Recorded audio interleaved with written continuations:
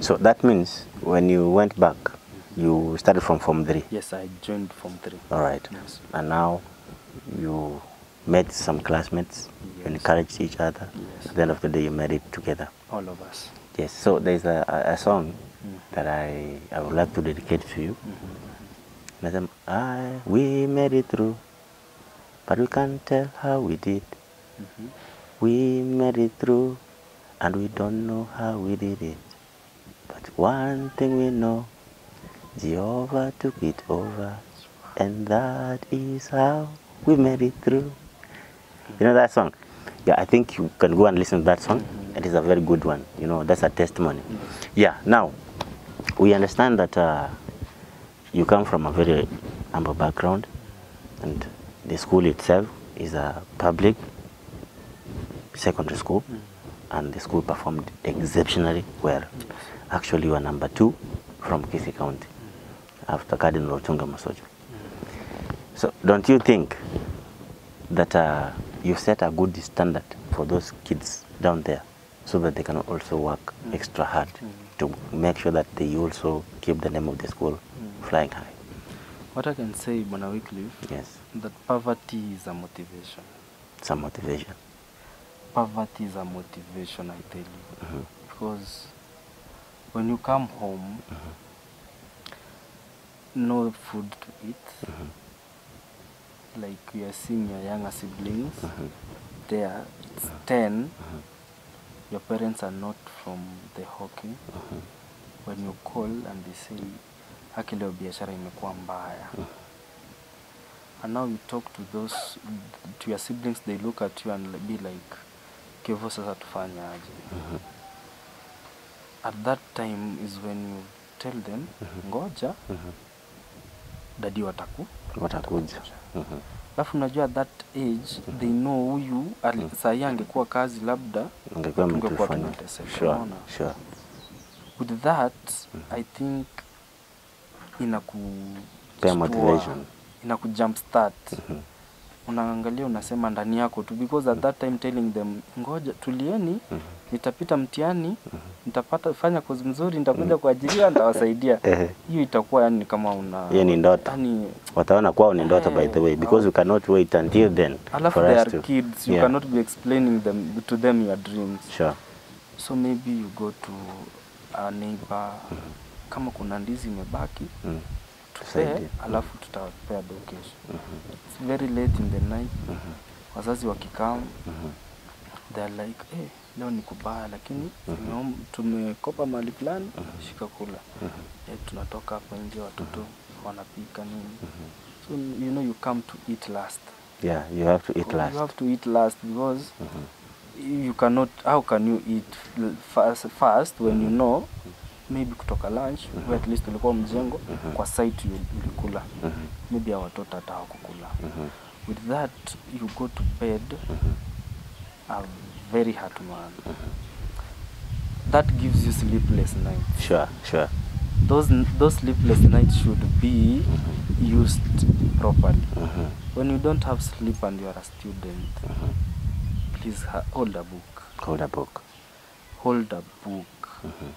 And I used to tell myself that okay, like we are 9. And so I used to look at them and say, nyinyi hapa tutakuja kungangania parking tu. Vile tuko wengi hivi, we will be fighting for the blessings of our parents. Amen. Because I've heard of that. Amen. Like, now very many people in a family successful. Inakuwa tamu. So I used to tell them, ni tulie hiyo kitu dogo mmepata, iwape nguvu msome.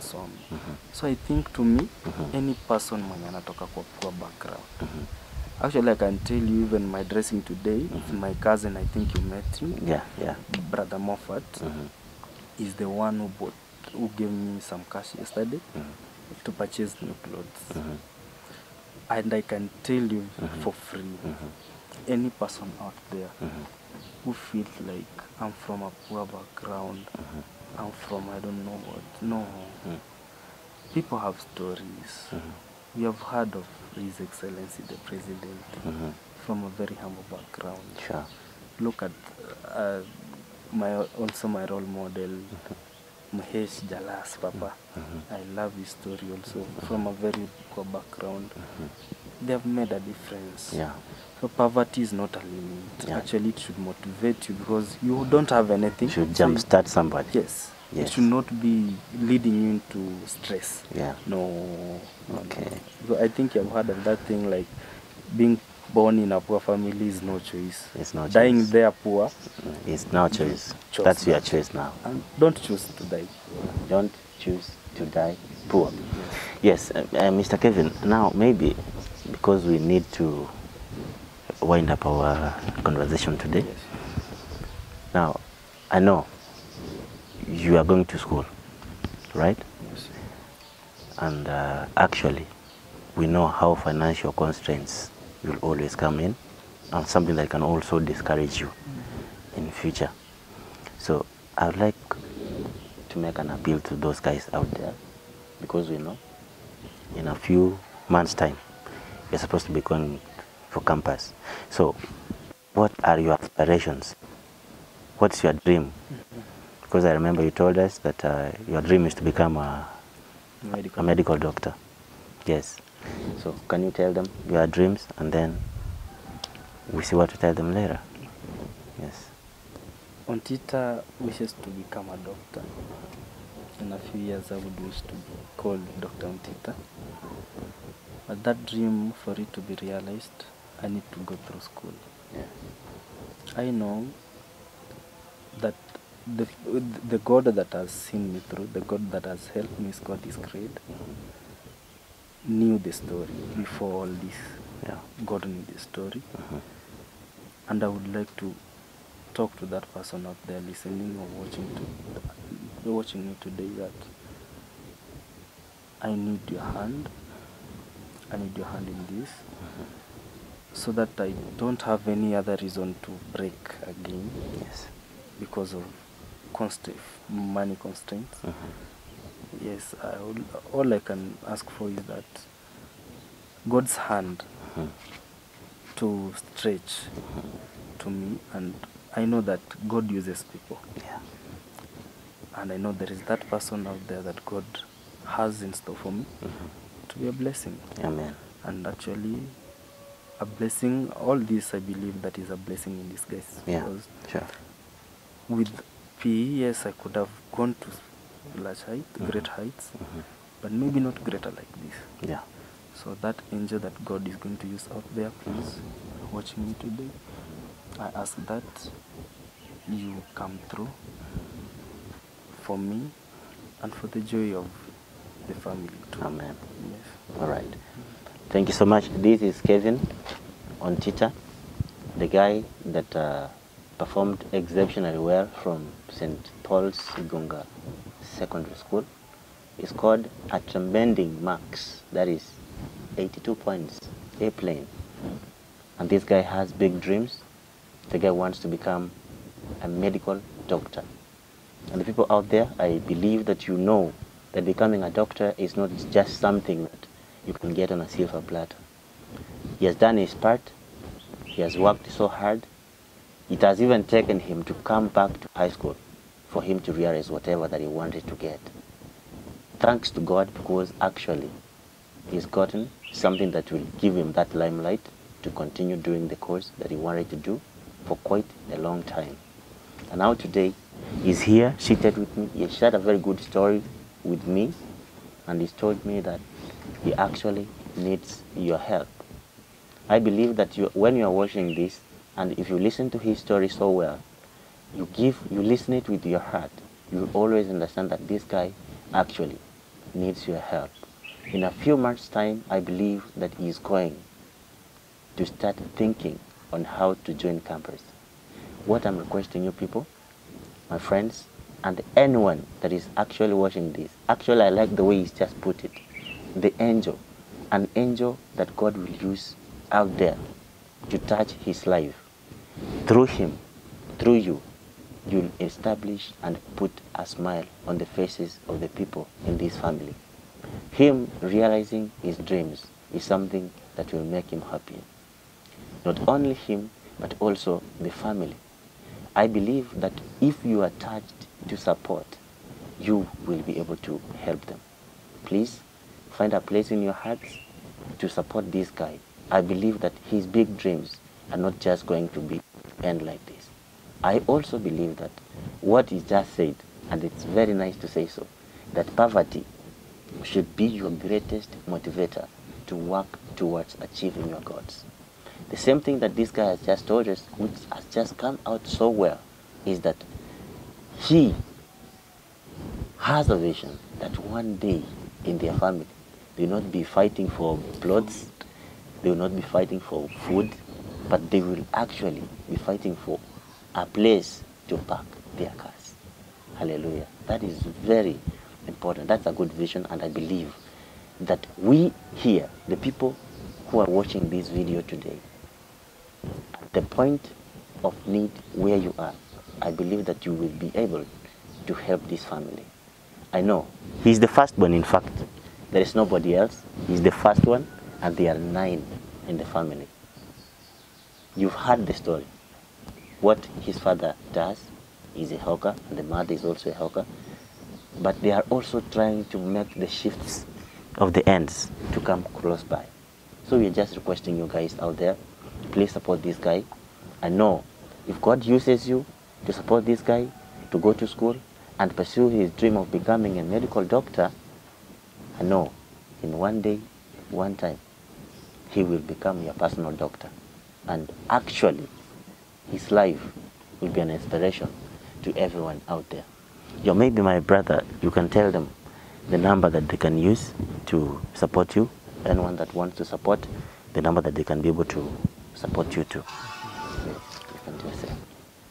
My phone number is 0797 30 1885. 0797 30 1885. Yeah, that repeat. is my phone number. Repeat again. 0797 97 30 30 18 18 89. 89 07 97 30 1889 89 85. 85. Oh, Yes. okay, sorry about that. 85. 85. And the second number probably 07 0724 24 29 29 38 38 07. 07. Yes, my dear viewer who is watching me at this point, I want to request you. You heard the number that you can be able to use to channel your contribution to, so that you can support this guy, so that he can also chase his dreams of becoming a medical doctor. The number is 07 97 30 1885. 07 97 30 1885. That is the first number, and the other number is 0724 29 3807. 0724 29 3807. You want to support this guy, please don't hesitate, because this is a dream that was postponed but has come to pass. Yes. He had a dream of becoming a medical doctor. Performance of the previous time almost postponed his dream of becoming a doctor. And now here he is, and the dream is coming to pass. Please guys, feel your hearts, touch your hearts, and see the best way possible you can support this guy. Actually, you don't have to be so many, but I know that just 1, 2, 3, the 10 bob that you send, the 20 bob that you'll send is something that is going to support this guy. Also, you can come out and take him as your what? As your son actually, and support him, mpeleke shule, jamaa asome, amalize umsupport vizuri. Then when he comes back to give back to the society, I know this guy will not disappoint. He's the greatest motivation that I've seen. His story has touched my heart personally, and I hope the story will also touch you as our viewer. Otherwise, maybe some parting shots, you can tell them something small that you like them to also an encouragement. You know, there are many people out there who also have same aspirations, but have also lost the hope. Maybe you can just tell them in 1 minute what they can do for them to achieve their dreams. Thank you. So what I can tell anyone out there with a dream, Yes. do not sit on your dream. Knock on the door. Tell your dream. Do not fear that or saying this, how will people see me? People will always talk. You cannot stop people from talking. Good or bad, they will talk. Share your dream. You don't know who that angel is. Had I not shared had I not pleaded my case with Father Jeremiah Nyakundi, we could not be seated here today. Do not fear, and whatever that you're going through, at that point that you're going through anything, there is always a reason for it. Yes. The hardest part for us humans is that we usually never know the reason. So out there, man, you have a dream, go for it. Yeah. Against all odds, go for that dream. Right. And my last word, I could wish to say this, that everything is possible. Everything is really possible, and only be determined, be prayerful, listen to advice of the adult. They always see very far. Sure. Listen to them, and yes, follow what is right, and I promise you that you will be also successful. Yes, I remember when I was in Form 3 2015, there is a man, I'm calling him man because he was a man, Boaz Odero. He had started for his KCS in 2003. He came to repeat. Actually, was employed with a certain tour guide company in 2015. He started for his KCSE with me in 2016, scored a C+, joined university to take an education course. So if he could do it, I knew I could do it. Actually, I got a motivation also from him so much. Yes. And you watching me today, you can do it. Umaskini sijui nini, Mungu ako na sababu. And we have a role to change where we are living. Our ecosystem is given to us the way it is. We make the modifications that we need to be. All right. Yes. Yeah, thank you very much. That is Kevin ONTITA. He's been with us today in the show, and he's actually given us a very good story, very inspiring story. And what you're requesting, you guys, is just be touched and support this guy. And know, whatever that you'll be able to do, you will help the guy. I want to remind you the number is 0797 301885. 0797 301885. And the other number is 0724 293809. 0724 293807. Whatever that your heart finds to do to support this guy, please don't hesitate. Just help him, and I believe that his dreams will be valid. Otherwise, wale wote ambao wako pale nje ambao wame give up in life, my brother here has a very good story. Why can't you be a go-getter just like him? He just said, this is what I want to get in life. He almost gave up in life. He gave up in academics. But at the end of the day, a man of God came. He told the story to him, and that man of God guided him to do what's the right strides. At the end of the day, he is our pride as KC County. We are so happy because of him, because he performed so well in the last KCSE examinations. Otherwise, my motivation to you today is that whatever that your hands may find to do, do it for the glory of God. Because if you do it for the glory of God, then for sure you'll get everything that your heart desired. Otherwise, for today, that is the end of our discussion with my brother here. Mine is to just request you to give a hand, and make sure that you support this guy to meet his dreams. Otherwise, may God bless you, and thank you, Mr. Kevin, for allowing us to do this interview. It's a very simple one, but I believe that God is going to do something out of this. May God touch the hearts of everyone out there, so that whenever they also consider supporting you, they also consider to do something good for your family. Amen. Otherwise, may God bless you. I think until next time, we'll still continue meeting, and we'll see what you'll be able to do as a people. Right? Yes. Yeah, thank you so much. A smile for the camera. Yeah. Thank you so much. So you can stop it. They will understand. Yeah, so unaweza anza kusema hapa ndio kwenu, so that they will understand place unakaa. All right. Talk to them. So, guys, this is our home. On my right here, this is where my parents sleep, and my sisters. My sisters zangu, watoto wetu wote except my brother Ian, ndiye analala huku.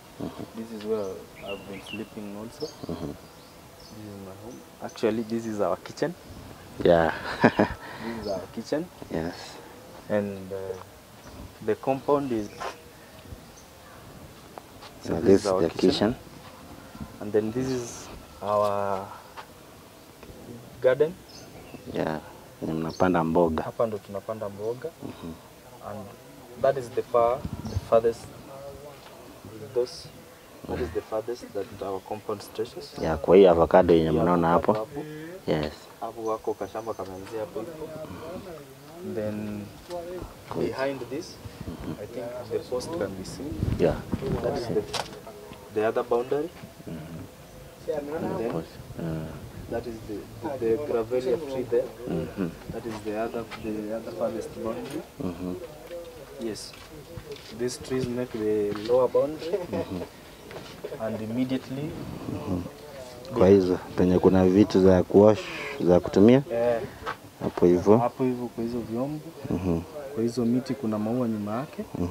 That is our compound. Yeah. And then behind my parents' house, just behind it, that is it. Yeah. And that is our land. That is the only piece of land we have. Yes, and actually what I've realized is that you don't have a place where you can plant some maize or other crops. Yes. There is no place. There is no place. Yes. So guys, if you can be able to see this place very well, these guys really need your help, and we are requesting you, just support them.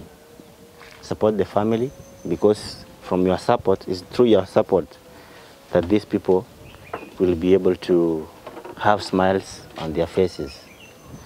You can be able to see, by the way, they don't have a plot, by the way. Imeishia tu hapo hivyo, penye unaona avocado. Hiyo avocado hapo, venye walikueleza tu, hapa hii shamba mnaona hapo ndio wanapanda mboga.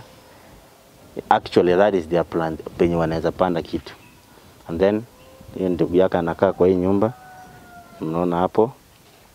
And then, sorry for making you dark, sorry for that. Yes, tulisema, penye mnaona avocado, that is the farthest end, kutoka hapa chini. And then hiyo ni shamba ya kupanda mboga. Hii ni nyumba yenye amekuwa akilala na ndugu yake mvulana, na pia hii ndio nyumba ya wazazi wake.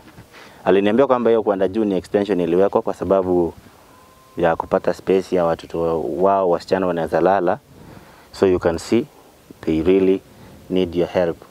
So to the farthest stretch hapa tu wenye mmeona hapa ni kwa compound tu still. This is the farthest end kwa hizo maua zenye mnaona hapo chini, and that is the end of this of their place. Hii ndio kwao, by the way, wenye unaona hizo kwa avocado, and this is the father. Mkubwa unaweza ongea? Yes, what's your name?